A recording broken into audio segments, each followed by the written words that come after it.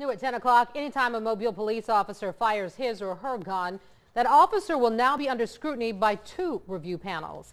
The announcement is in response to our repeated calls about the outcome of the most recent officer-involved shooting.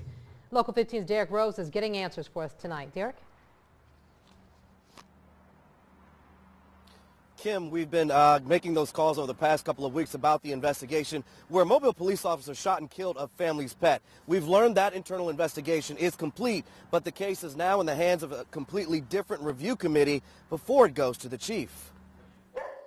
Oh, well, that's good to hear. I've not been told that, but that sounds like, you know, that's a really good thing. For Lynn Yeager, it's been a week and a half of waiting and wondering what, if anything, will happen to the officer who shot her dogs in her backyard.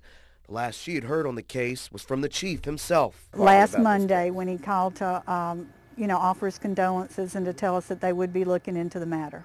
And we learned late today the case file will make one more step before it gets to the chief's desk. Mobile Police Wednesday announcing a new review committee will look at all officer-involved shootings after the internal investigation is complete.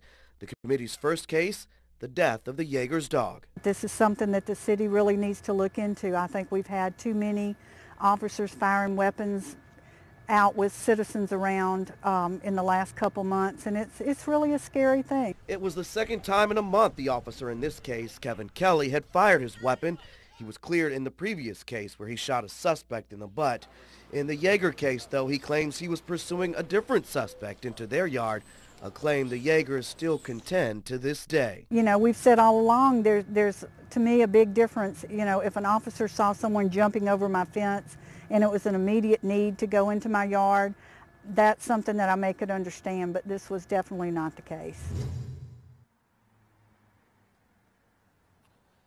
On this review committee is a team of 4 officers, 1 executive officer, 2 supervisory officers, 1 who specializes in training, the other in policy, and 1 rotating officer on a case-by-case basis.